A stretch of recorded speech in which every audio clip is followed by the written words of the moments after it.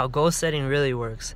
Okay, how goal setting really works is like this, especially if you've done it for years, like 3 years, 4 years, 5 years, 10 years, and you've set goals for that long, and you set really particularly kind of ambitious or difficult to achieve goals, how it ends up happening is that when you achieve like really hard to achieve goals or really like lofty, tough goals, you'll achieve them when you're already like trying to work for or reach towards something else. When you're working for a goal that's far past them, you know, that's when you achieve the goals. So if you had like a goal for like a 700-pound lift,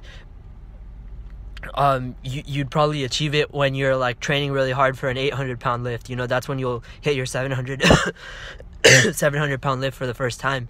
And it is like that, but you just be patient, and if you stay on the course, eventually you tend to hit most of the goals that you set, and it's worth it.